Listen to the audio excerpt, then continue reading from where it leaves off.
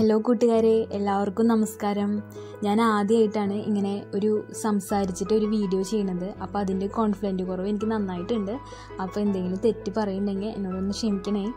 നമ്മൾ ചെയ്യാൻ പോണത് ഒരു വാഷിംഗ് പൗഡറിൻ്റെ ബോക്സ് ഉപയോഗിച്ച് എങ്ങനെ കുട്ടികൾക്ക് കളിക്കാനുള്ള നല്ലൊരു വാഷിംഗ് മെഷീൻ ഉണ്ടാക്കാം എന്നതാണ്. അപ്പോൾ ഞാൻ ആ ബോക്സ് ഫുള്ള് നിവർത്തി എന്നിട്ട് അതിനെ ഓപ്പോസിറ്റ് തിരിച്ച് മടക്കുകയാണ്. കാരണം അതിൻ്റെ മേലെ ഒരു പ്ലാസ്റ്റിക്കിൻ്റെ കോട്ടിംഗ് ഉള്ളതുകൊണ്ട് കളർ ചെയ്യുമ്പോൾ അതുമ്മ പിടിക്കണില്ല. അപ്പോൾ അതിനെ തിരിച്ച് മടക്കി ഒട്ടിക്കാൻ പോവുകയാണ്. അങ്ങനെ ഒട്ടിച്ചൊക്കെ കഴിഞ്ഞു. അപ്പോൾ ഇതുപോലൊരു ബോക്സായി കിട്ടി.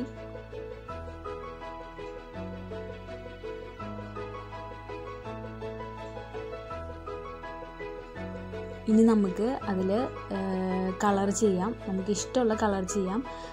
ഇതൊക്കെ കുട്ടികളെ കൊണ്ട് ചെയ്യിപ്പിച്ച് കഴിഞ്ഞാൽ അവർ വളരെയധികം ഹാപ്പി ആയിരിക്കും. അവരുടെ ഫേവറേറ്റ് കളറൊക്കെ ചെയ്യിപ്പിച്ച് നമുക്ക് ഭംഗിയാക്കാം ആ ബോക്സിനെ. ഫുൾ കളർ ചെയ്ത് കഴിഞ്ഞു.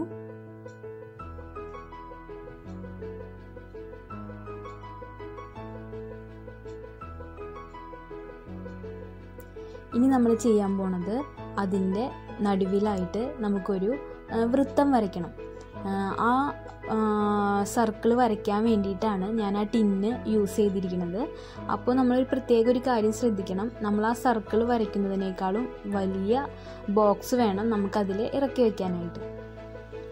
എനിക്കിനി കാണുമ്പോൾ മനസ്സിലാവും. ആ സർക്കിൾ കട്ട് ചെയ്തെടുക്കുക. ഈ ബോക്സിന് കട്ടിയുള്ളതുകൊണ്ട് കുറച്ച് ബുദ്ധിമുട്ടുണ്ട് അത് കട്ട് ചെയ്യാനായിട്ട്. എന്നാലും കുഴപ്പമില്ല, പതുക്കെ സ്ലോലി ചെയ്താൽ മതി, അല്ലെങ്കിൽ ചിലപ്പോൾ തെറ്റിപ്പോവാൻ ചാൻസ് ഉണ്ട്. അപ്പോൾ നമ്മളത് കട്ട് ചെയ്തെടുത്തു. ഇനി ഇതൊരു ഫ്രൈഡ് റൈസ് വാങ്ങിച്ചപ്പോൾ കിട്ടിയൊരു ബോക്സാണ്. അപ്പോൾ ആ ടിന്ന് നമ്മൾ ആ സർക്കിളിനുള്ളിൽ ഫിക്സ് ചെയ്യാൻ പോവാണ്. കണ്ടോ, അതേ വലിപ്പത്തിലുള്ള ടിന്നാണ് നമ്മൾ വെക്കുന്നുണ്ടെങ്കിൽ അത് ആ ബോക്സിൻ്റെ സർക്കിളിനുള്ളിൽ കൂടെ താഴേക്ക് പോവും. അപ്പോൾ അതിനേക്കാളും വലിയൊരു ടിന്ന് അതിലേക്ക് ഇറക്കി വെക്കുക. കണ്ടോ, അപ്പോൾ അത് ടൈറ്റായിട്ട് ഇരിക്കുന്നുണ്ട്, വീഴൊന്നുമില്ല.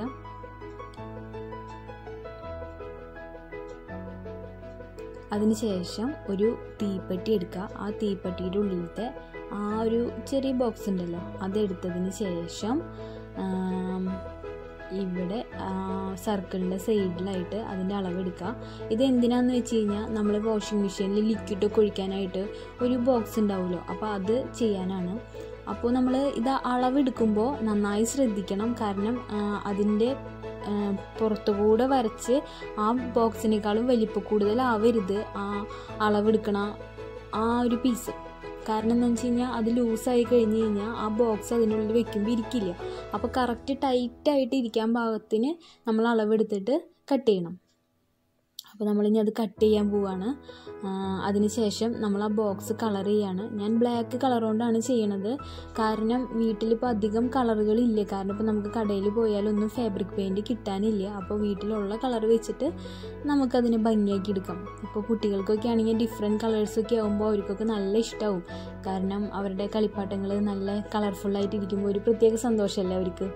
അപ്പോൾ ഞാൻ ബ്ലാക്ക് കൊണ്ടാണ് ചെയ്യുന്നത്. ഇത് പിങ്ക് കൊണ്ടോ അല്ലെങ്കിൽ ലൈറ്റ് ഗ്രീൻ അങ്ങനത്തെ അവർക്ക് ഇഷ്ടമുള്ള കളർ കൊണ്ട് ചെയ്ത് കഴിഞ്ഞാൽ അവർ കൂടുതൽ ഹാപ്പി ആയിരിക്കും. അങ്ങനെ നമ്മുടെ കളർ ചെയ്ത് കഴിഞ്ഞു. ഇനി നമ്മളതിൽ ഫിക്സ് ചെയ്യാൻ പോവാണ്. കണ്ടോ, ഇപ്പോൾ അത് അതിലേക്ക് ആ ഹോളിലേക്ക് കയറാനായിട്ട് കുറച്ച് ബുദ്ധിമുട്ടുണ്ട്. എന്നാലും കുഴപ്പമില്ല, കാരണം അത് ടൈറ്റായിട്ട് ഇരിക്കുന്നതാണ് ഏറ്റവും നല്ലത്. അപ്പോൾ അത് വീണ് പോവാതിരിക്കാൻ വളരെ നല്ലതാണത്. അപ്പോൾ കറക്റ്റ് അളവാണ് എടുക്കുമ്പോൾ അത് നന്നായി ശ്രദ്ധിക്കണം.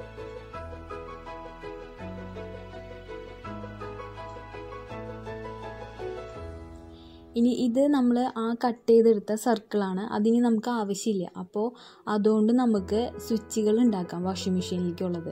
അപ്പോൾ ഞാനൊരു ഗമ്മിൻ്റെ മൂടിയുടെ എടുത്തിട്ടാണ് നമ്മളൊരു വട്ടം വരയ്ക്കുന്നത്.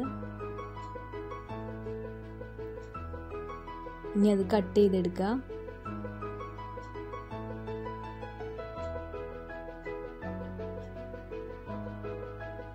പിന്നെ അതിൻ്റെ ഒപ്പം തന്നെ ഞാൻ ചെറിയൊരു റെക്റ്റാങ്കിൾ ഷേപ്പിൽ പീസുകൾ കട്ട് ചെയ്തെടുത്തിട്ടുണ്ട്. അതെന്തിനാണെന്ന് വെച്ച് കഴിഞ്ഞാൽ നമ്മുടെ വാഷിംഗ് മെഷീനിൽ കുറേ ഓപ്ഷൻസ് ഉണ്ടാവുമല്ലോ.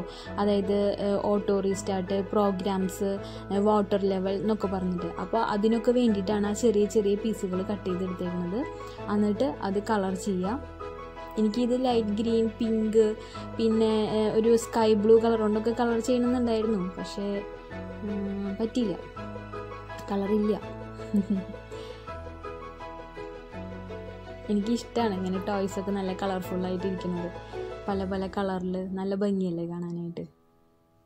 അപ്പോൾ ഞാൻ എല്ലാം കളർ ചെയ്ത് കഴിഞ്ഞു. ഇനി നമ്മൾ വാഷിംഗ് മെഷീനിൽ അത് ഗം ഉപയോഗിച്ച് ഒട്ടിക്കാൻ പോവാണ്. അപ്പോൾ ഗമ്മ് ആക്കുമ്പോൾ നമ്മൾ നന്നായി ശ്രദ്ധിക്കണം. കാരണം ഒരുപാട് അറ്റത്തേക്കൊന്നും ഇങ്ങനെ ഗമ്മാക്കണ്ട. ആ നടുവിൽ സെൻറ്ററിൽ മാത്രം ആക്കിയിട്ട് ജസ്റ്റ് ഒന്ന് ഒട്ടിച്ചു കൊടുക്കുക. നമ്മൾ വല്ലാണ്ട് പ്രസ് ചെയ്ത് കഴിഞ്ഞാൽ ആ ഗമ്മ് പുറത്തേക്ക് വരും. അപ്പോൾ അതിൻ്റെ ഭംഗി പോവും. അപ്പോൾ കുറച്ച് ഗമ്മാക്കിയാൽ മതി. ഇത് വളരെ ചെറിയ പീസാണ്. അപ്പോൾ അതിൽ എന്തോരം ഗമ്മാക്കിയാലും കാര്യമില്ല. കാരണം തീരെ ചെറുതായതുകൊണ്ട് എങ്ങനെയായാലും പുറത്തേക്ക് വരുന്നതാണ് എനിക്ക് തോന്നണത്. നമുക്ക് നോക്കി നോക്കാം, ഒട്ടിച്ച് നോക്കി നോക്കാം. അങ്ങനെ നമ്മൾ അത് ഒട്ടിക്കാൻ പോവുകയാണ്. ഒട്ടിച്ചു, കണ്ടോ ആ ഗമ്മ് പുറത്തേക്ക് വരുന്നുണ്ടോ? അപ്പോൾ അങ്ങനെ വന്നു കഴിഞ്ഞാൽ അതിൻ്റെ ഒരു ഭംഗി പോവും. അപ്പോൾ നമ്മൾ വളരെ കുറച്ച് മാത്രം ഗം യൂസ് ചെയ്താൽ മതി. അങ്ങനെ നമ്മുടെ വാഷിംഗ് മെഷീൻ റെഡി ആയിട്ടുണ്ട്. ഇനി അതിലുള്ള ഓപ്ഷൻസുകൾ നമ്മൾ എഴുതുകയാണ്. സ്റ്റാർട്ട്, പിന്നെ പ്രോഗ്രാംസ്, വാട്ടർ ലെവൽ, അങ്ങനെ ഓപ്ഷനുകൾ എഴുതുകയാണ്. ഇങ്ങനെയൊക്കെ ചെയ്യുമ്പോഴേ കുട്ടികൾ അവർ ഓൾറെഡി അത് വർക്ക് ചെയ്യാനും ഒക്കെ പഠിച്ചു കഴിഞ്ഞിട്ടുണ്ടാവും. അവരുടെ കളിപ്പാട്ടത്തിലൂടെ അവർ പഠിക്കും ഓരോ കാര്യങ്ങളും അല്ലേ. അവർക്കിത് കിട്ടുമ്പോൾ എന്ത് സന്തോഷമായിരിക്കും അല്ലേ. എനിക്കിത് കാണുമ്പോൾ എൻ്റെ അമ്മ ചെറുപ്പത്തിലെ വീടുണ്ടാക്കി തന്നതൊക്കെ ഓർമ്മ വരും. എനിക്കപ്പോൾ ഭയങ്കര ഇഷ്ടം അങ്ങനത്തെ സാധനങ്ങളൊക്കെ ഉണ്ടാക്കാനായിട്ട്.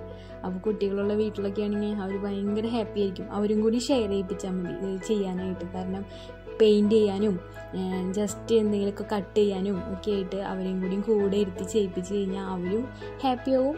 അവരുടെ സന്തോഷം കാണുമ്പോൾ നമ്മളും ഹാപ്പിയാവും. പ്രോഗ്രാം എഴുതി.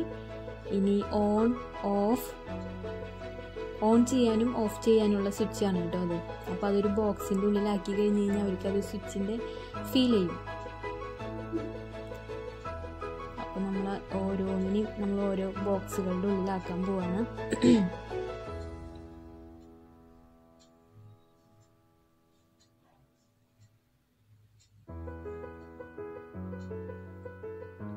അങ്ങനെ നമ്മൾ ഓരോ ബോക്സും വരച്ചു. ഓരോന്നും ഇതുപോലെ വരയ്ക്കുക. അങ്ങനെ നമ്മുടെ ഫുള്ള് വരച്ച് കഴിഞ്ഞു. അങ്ങനെ നമ്മുടെ വാഷിംഗ് മെഷീൻ റെഡിയായി. അപ്പോൾ എല്ലാവർക്കും ഇഷ്ടമായെങ്കിൽ വീട്ടിലെല്ലാവരും ചെയ്ത് നോക്കണം.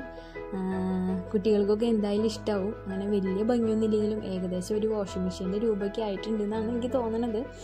അപ്പോൾ നിങ്ങൾക്ക് എല്ലാവർക്കും ഇഷ്ടമായെങ്കിൽ എല്ലാവരും സബ്സ്ക്രൈബ് ചെയ്യണം, ലൈക്ക് ചെയ്യണം. ഇത് നമ്മുടെ ലിക്വിഡ് ഒഴിക്കണ ബോക്സ് കണ്ടോ. അപ്പോൾ അത് ടൈറ്റായിട്ട് ഇരിക്കണോണ്ട് പുറത്തേക്ക് വീഴുന്നില്ല, അല്ലെങ്കിൽ താഴെ വീഴും അത്. അതായത് ക്ലോസ് ചെയ്യുമ്പോൾ അത് ആ ബോക്സിൻ്റെ ഉള്ളിലേക്ക് വീഴും. ഇത് ഞാൻ അതിൻ്റെ മൂടി ജസ്റ്റ് സെല്ലോ ടേപ്പ് കൊണ്ടാണ് ഒട്ടിച്ച് വെച്ചിരിക്കുന്നത്. അപ്പോൾ അതിൻ്റെ ചെറിയൊരു ലൂസ് ഉണ്ട് അതിന്, എന്നാലും കുഴപ്പമില്ല. കളിക്കണ വാഷിംഗ് മെഷീൻ അല്ലേ. അപ്പോൾ എന്നാലും കുഴപ്പമില്ല. അയ്യോ, ഞാൻ പോസിലാണ് ചെയ്തത്, സ്റ്റാർട്ടിലായിരുന്നു സ്റ്റാർട്ട് ചെയ്തു. അങ്ങനെ നമ്മുടെ വാഷിംഗ് മെഷീൻ റെഡിയായി. അപ്പോൾ എല്ലാവർക്കും ഇഷ്ടമായിട്ടുണ്ടാവുമെന്ന് വിചാരിക്കുന്നു. അപ്പോൾ വീണ്ടും അടുത്ത വീഡിയോയുമായി കാണുന്നത് വരെ ബായ്.